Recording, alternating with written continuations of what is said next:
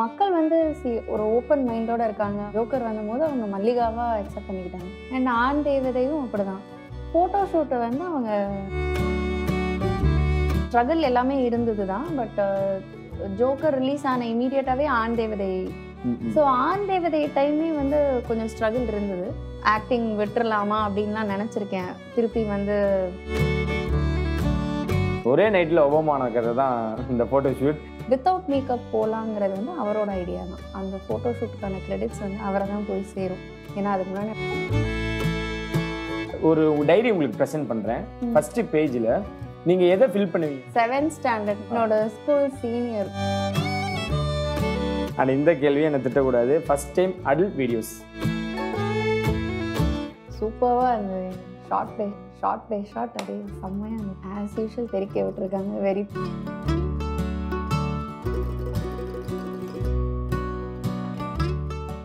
ஆதன் தமிழ்நாட்டில் அனைவருக்கும் ஒரு பெரிய வணக்கம் and welcome to the show. இந்த டேட் வித் ஆதான் நம்ம கூட இருக்கவங்க யார் அப்படின்னு நான் வந்து இவங்களுக்கு இன்ட்ரோ எப்படிலாம் கொடுக்கலாம் அப்படின்னு யோசிச்சுட்டு இருந்தேன். ஒரு படத்தின் மூலமாக ஃபேமஸான ஹீரோயின் நம்ம பார்த்துருப்போம். ஆனால் புகைப்படத்தின் மூலமாக ஃபேமஸான ஒரே ஒரு நபர் எப்படி வேணால் நீங்கள் அங்கே ஃபில் பண்ணிக்கலாம் அப்படின்னு தான் சொல்கிறேன். வேறு யார் இல்லை, நன் other then Ramya Pandian ma'am. Welcome to the show. Thank you. எப்படி இருக்கீங்க? நல்லா இருக்கேன். நீங்கள் எப்படி இருக்கீங்க மேம்? அப்படியே தான் இருக்கும். ஃபர்ஸ்ட் ஆஃப் ஆல் சொல்லணும் அப்படின்னா அந்த ஃபோட்டோக்கு நான் மட்டும் இல்லை, எங்கள் டீம் எல்லாருமே அடிக்ட் அப்படின்ற மாதிரி நான் ஃபஸ்ட்டு மென்ஷன் பண்ணிக்கிறேன். வெக்கப்படணும் இப்போ. ஆமா வரலையா? நான் எப்படி போயிட்டு இருக்கு லைஃப்? சூப்பரா போயிட்டு இருக்கு. இன்னும் அதே போட்டோ ஷூட் வச்சு தான் உங்களை ஐடென்டிஃபை பண்ணிட்டு இருக்காங்களா தெரியலையே. இல்லை, நான் உங்கள்கிட்ட ஃபர்ஸ்ட் கொஸ்டின் என்ன கேள்வி பார்த்தீங்கன்னா, ஜோக்கர் அதுவும் இல்லாமல் ஆண் தேவதை. ஸோ இந்த ரெண்டு படமும் வேற லெவலில் இருக்கும். ஆனால் இது தவிர்த்து அந்த ஒரு ஃபோட்டோ ஷூட் தான் உங்களை வந்து வேற லெவலில் கொண்டு போயிட்டு இருக்கு அப்படின்னே சொல்லலாம். ஸோ இந்த ரெண்டு படம் அதுவும் இல்லாமல் அந்த ஃபோட்டோ ஷூட், இது ரெண்டையும் நீங்கள் எப்படி பார்க்குறீங்க? மக்கள் எப்படி ரிசீவ் பண்ணுறாங்கன்னு?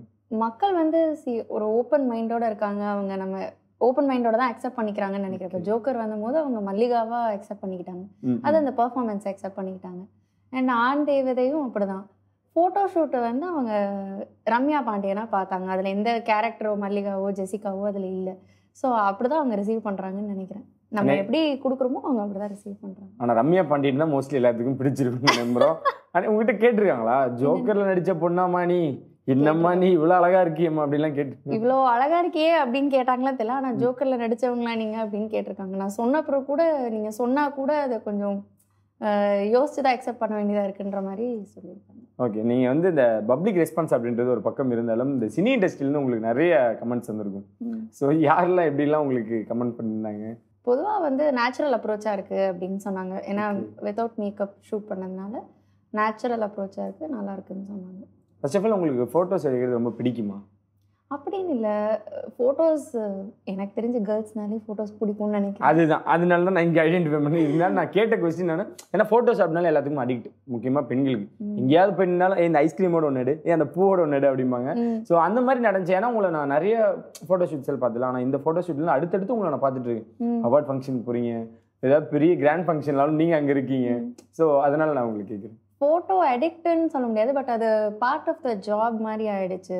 ஃபோட்டோ ஷூட் பண்ணணும், இப்போதைக்கு நம்ம எப்படி இருக்கோம், இல்லை இந்த காஸ்டியூமில் நம்ம எப்படி இருக்கோம், வித்தவுட் மேக்கப் எப்படி இருக்கும், இதுக்கான ஒரு விஷயமா இருக்குது ஃபோட்டோ ஷூட். அப்படி தான் பார்க்குறேன். ஸோ அப்படி எடுத்தது தான் அந்த ஃபோட்டோ ஷூட்டுமே. அது ரீச் ஆனதுனால எல்லாருக்கும் தெரிய வருது, எல்லாரும் எப்படி கேட்குறாங்க. வீட்டில் எல்லாம் எப்படி அவங்க என்னெல்லாம் சொல்கிறாங்க? அவங்க என்ன இது அவங்களுக்கு ஃபோட்டோ ஷூட்ஸ் நான் பண்ணுறது புதுசு இல்லையா, அதுக்கு முன்னாடியும் பண்ணியிருக்கேன், இதுவும் பண்ணேன். அப்படிதான், இது ரீச் தான் புதுசாக இருக்குது. அதான் அந்த ரீச்சுக்காக தான் கேட்குறேன். ரொம்ப பிஸி ஆகிட்டே ரம்யா, நம்ம வீடுன்னு ஒன்று இருக்குது. ஸோ மோஸ்ட்லி வெளியவே இருக்கக்கூடாது அப்படின்ற மாதிரிலாம் அவங்க கேட்டிருக்காங்களா? ஒர்க்கில் பிஸியான சந்தோஷம் தானே படுவாங்க. என்னடா கேள்வி இது அப்படின்றீங்களா? சரி, ஓகே. நிறைய கொஸ்டின்ஸ் இருக்குது, ஓகேங்களா? அது இல்லாமல் உங்களோட ஃபியூச்சர்ஸ் பிளான் பற்றி நம்ம பேச போகிறோம். நடுவில் வந்து இது டேட் வித் ஆதான் அப்படின்ற ஷோ ஸ்பெஷலாக தீபாவளியான ஷோ. ஸோ அதனால் நிறைய கொஸ்டின்ஸ் உங்கள்கிட்ட கேட்க போகிறேன். நீங்கள் நிறைய இடத்துல சிங்கிள் அப்படின்னு சொல்லியிருக்கீங்க, இன்னும் சொல்லிட்டு தான் இருக்கீங்களா? ஆமாம் தானே? சிங்கிள் தான். ஸோ அதனால் இந்த கொஸ்டின்ஸ்லாம் உங்கள்கிட்ட நான் கேட்கறதுல எந்த ஒரு தப்பும் இருக்காது. ஸோ நான் கேட்குற ஒரு 10 கொஸ்டின்ஸ் அதுக்கு நீங்கள் பட்டுன்னு ஆன்சர் பண்ணுங்க, ஓகேங்களா? இந்த ஷோ பேர் ரெடியா? ஓகே, பக்கா. உங்களோட ஃபஸ்ட்டு லவ் அப்படின்றது எந்த ஸ்டாண்டர்டில், யார் மேலே அப்படின்றது? எக்ஸப்ட் ஃபேமிலி மெம்பர்ஸ்னு இந்த இடத்துல மென்ஷன் பண்ணிக்கிறேன். நிறைய பேர் பல்பு கொடுத்துருக்காங்க. க்ரஷ்ன்னு சொல்லலாமா? இல்லை, அது கொஸ்டினாக இருக்குது. நீங்கள் லவ், ஆமாம், லவ் வேறு க்ரஷ் வேறு இல்லையா? 11th standard. 11th ஸ்டாண்டர்ட்ல யார் மேல நேம் மென்ஷன் பண்ணலாம், ஒன்றும் பிரச்சனை இல்லை. உங்களுக்கு பிரச்சனை இல்லைங்க. எனக்கு இல்லை, அவரு கொடுத்து வச்சு ஐயோ ரம்யா பாண்டி நீ என் நேம் சொல்லி ஸ்கூல்மேட் தான். ஏன் சொல்லவே மாட்டீங்களா? சென்னை தானே அவரு? இல்லை இல்லை, எந்த ஊர்? நீங்கள் நானும் ஸ்கூல் படிச்சிருக்கலாம் உங்கள் ஸ்கூல் அப்படின்ற மாதிரி. ஸோ ஃபர்ஸ்ட் லவ் அவரு தான். நீங்கள் ப்ரப்போஸ் பண்ணீங்களா இல்லை அவர் ஏதாவது ப்ரப்போஸ் பண்ண அட்டன் பண்ணீங்களா? இல்லை, ஆக்சுவலி ப்ரப்போஸ் பண்ணலை. அவர் இன்னொரு பொண்ணை லவ் பண்ணிருந்தாரு. நீங்கள் ரொம்ப நல்ல பொண்ணுங்க. அடுத்தவங்க லவ் பண்ண பாய் ஃப்ரெண்டாக இருந்தாலும் இல்லை, அது எனக்கு அப்புறமா தாங்க தெரியும். அவரை பிரேக்கப் பண்ணதுக்கு அப்புறம் தான் வெயிட் பண்ணிட்டு இருந்தீங்களா? இல்லை, அதுக்கப்புறம் அது தப்பாக இருக்கும்ல. ஃபர்ஸ்ட் க்ரஷ் அப்படின்றது நிறைய இருக்கும் போலயே. 7th ஸ்டாண்டர்ட் நினைக்கிறேன். அது 7வதுலயே என்னோட ஸ்கூல் சீனியர். இப்போ அவர் நேம் தான் சொல்லுங்க. அவங்க வந்து ட்வின்ஸ் அவங்க. ஓகே. ஷாருக் கான். அவங்க கண்டிப்பா அதை பார்க்க மாட்டாங்கன்னு எனக்கு தெரியும். இந்த ஊரும் இல்லைன்னு எனக்கு தெரியும். நம்ம தமிழ்நாடே கிடையாது அப்படின்றனால தைரியமா அடிச்சு விடுவோம். First kiss except family members. வாய்ப்பு இல்லையா? சொல்ல மாட்டீங்களா? வாய்ப்பு என்ன ஃபீல் பண்ணி? வாய்ப்பு இல்லைன்னு ஃபீல் பண்ணிக்கோங்க. ஒரு டைரி உங்களுக்கு ப்ரெசென்ட் பண்றேன். ஃபர்ஸ்ட் பேஜ்ல நீங்க எதை ஃபில் பண்ணுவீங்க? ஒரு உங்களோட ஹாப்பி மூமெண்டா இருக்கலாம், இல்லை சேடான மூமெண்டா இருக்கலாம். ஃபர்ஸ்ட் பேஜ்ல நீங்க எதை ஃபில் பண்ணுவீங்க? எனக்கு எப்பவுமே ஒரு ஸ்டேட்மெண்ட் பிடிக்கும், தாட்ஸ் ஆர் பவர்ஃபுல் அப்படின்றது. அதை வந்து நான் ரொம்ப பிலீவ் பண்ணுவேன். ஸோ அதுதான் ஃபர்ஸ்ட் பேஜ்ல எழுதுவேன். ஏதோ ஒரு டே மென்ஷன் பண்ணணும் அப்படின்னா ஜோக்கர் ரிலீஸ் ஆனது. அப்பா. அண்ட் இந்த கேள்வியை என்ன திட்டக்கூடாது. First time adult videos college days. அவ்வளோதான். சூப்பர், அருமையா முடிச்சு. ஓகேங்களா? தூக்கி போட்டுடலாமா? தயவு செய்தா உங்களோட நம்ம லைஃப்ல வந்து இப்போ இந்த நம்ம ஆக்டர்ஸ் ஆகணும் அப்படின்ற மாதிரியான இதில் தான் நம்ம இருந்திருக்க மாட்டோம். உங்களோட ப்ரொஃபஷனல் எதுவாக இருந்துச்சு எய்ம்ல ஸ்டார்டிங்? நான் படித்தது பயோமெடிக்கல் இன்ஜினியரிங். ஸோ அதுக்கான ஒர்க் தான் நான் பண்ணிட்டு இருந்தேன். 1 இயர் பிஸ்னஸ் டெவலப்மெண்ட் மேனேஜராக இருந்தேன். ஸோ அதுக்கப்புறம் ஷார்ட் ஃபிலிம் பண்ணேன்.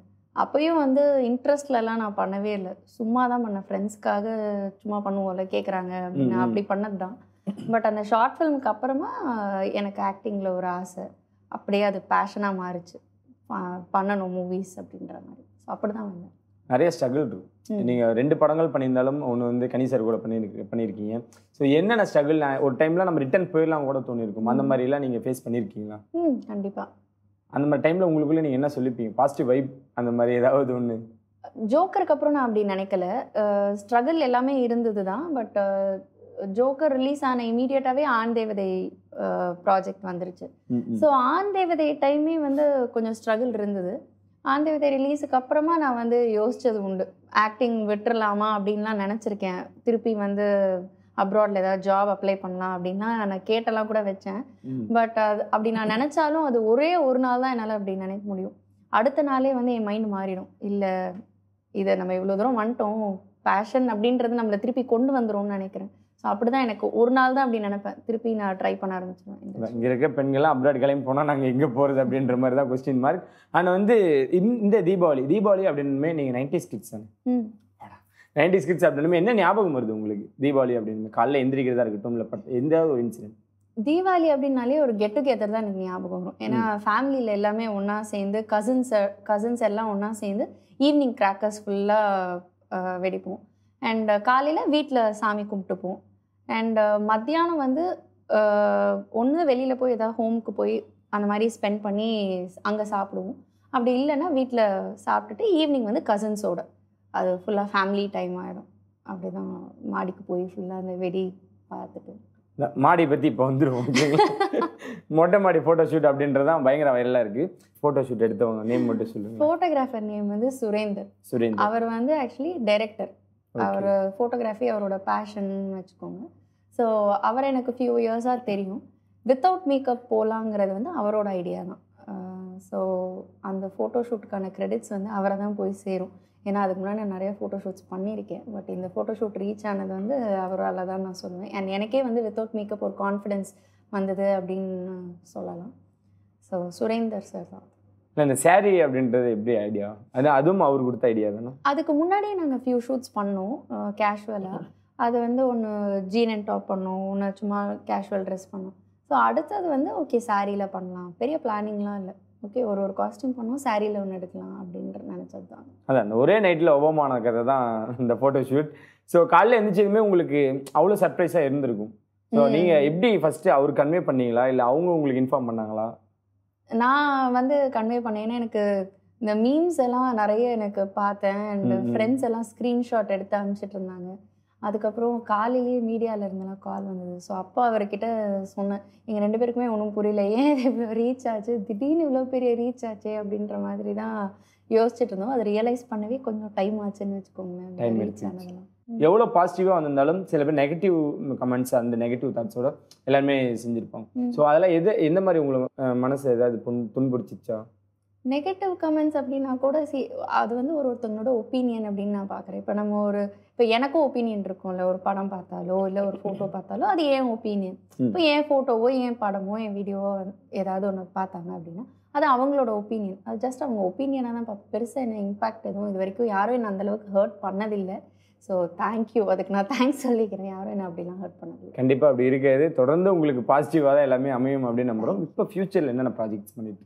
ஃப்யூச்சர் கொஞ்சம் ப்ராஜெக்ட்ஸ் இருக்குது. இப்போ எல்லாமே டாக்ஸ் லெவலில் இருக்குது. கன்ஃபார்ம் ஆனோடனே சொல்கிறேன் அஃபீஷியலாக.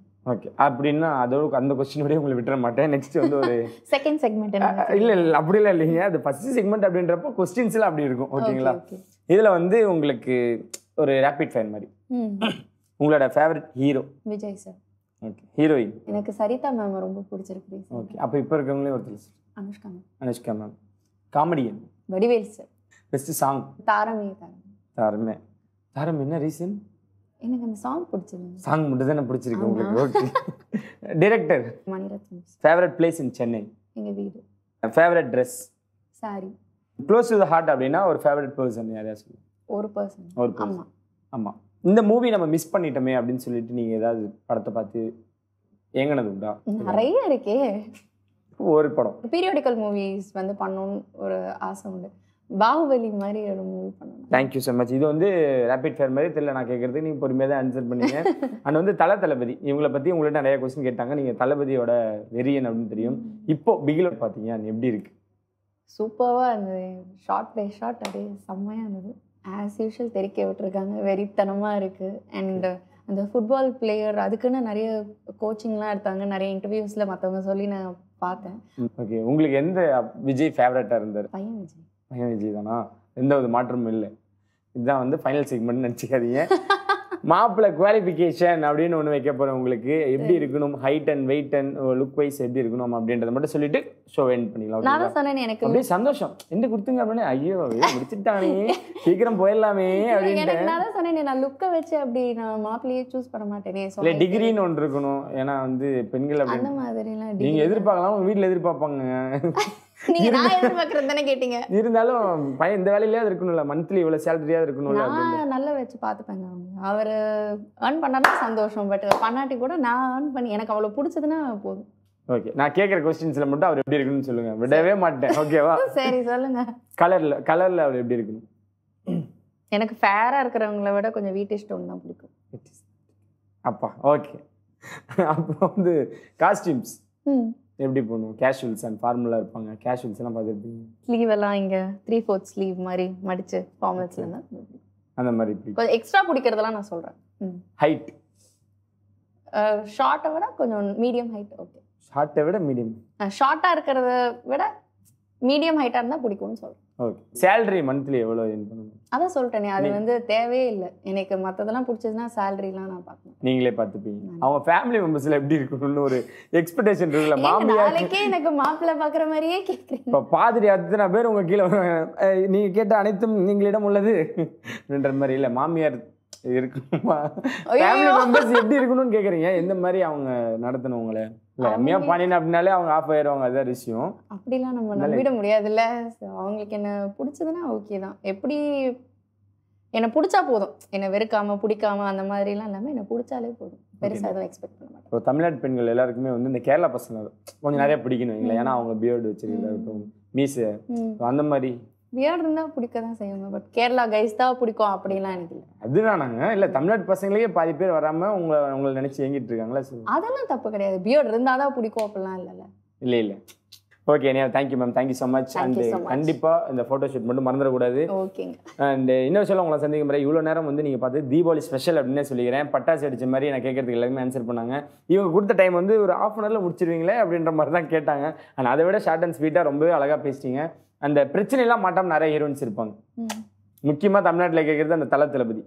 ஆனால் 2 பக்கமே வந்து 2 கோல் இருந்துச்சுன்னா இந்த பக்கம் ஒரு பால் இந்த பக்கம் ஒரு பால் போட்டு நான் நேக்காக கலந்துக்குவேன். அந்த மாதிரி எந்த பிரச்சனை பிடிக்கும். ஆனால் எனக்கு தளபதியை ரொம்ப பிடிக்கும். நான் சொல்லிட்டேன். எங்களுக்கு இந்த மாதிரி பதில் சொல்றவங்க ரொம்ப பிடிக்கும். ஏன்னா நாங்கள் வந்து கேள்வி எடுத்துகிட்டு வர தேவையில்லை. யாரை பிடிக்கும் அப்படின்னு கேட்டால் 2 பேரையும் பிடிக்கும், அவ்வளோதான், முடிச்சுட்டு போ அப்படின்ற மாதிரி ரொம்ப க்யூட்டாகவே ஆன்சர் பண்ணாங்க. கண்டிப்பாக இதை தொடர்ந்து மேம். அண்ட் இன்னொரு சொல்ல உங்களை சந்திக்கும் முறை உங்களை நான் உங்களை மில்லேட் அடாபெட்டிக்.